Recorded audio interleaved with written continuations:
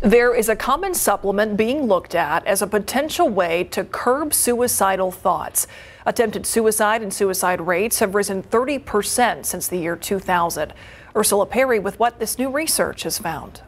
Researchers from the University of Chicago examined folic acid treatment from over 800,000 Americans and studied their suicidal behavior over a 2-year period. And what we found is that there actually is independent genetic risk that is contributing directly to suicide attempt and is not simply through the risk for psychiatric disorders. The patients who took folic acid encountered a 44% reduction in suicidal thoughts and self-harm behaviors. That is independent of psychiatric conditions, which often present with suicide attempt, but is biologically correlated with other non-psychiatric risk factors. While many individuals who consider suicide have underlying psychiatric illnesses, there are also genetic risks for suicide attempts, and that genetic risk can lead directly to a suicide attempt without existing psychiatric illness. The experts reported sleep disorders, smoking, and other harmful behaviors were also contributing factors for suicide.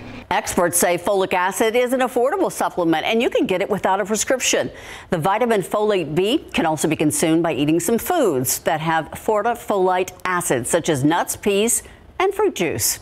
Ursula Perry, KSAT 12 News. Keep up to date with all of San Antonio's top news, weather, and so much more by clicking the like and subscribe buttons below. And once again, thanks for watching KSAT.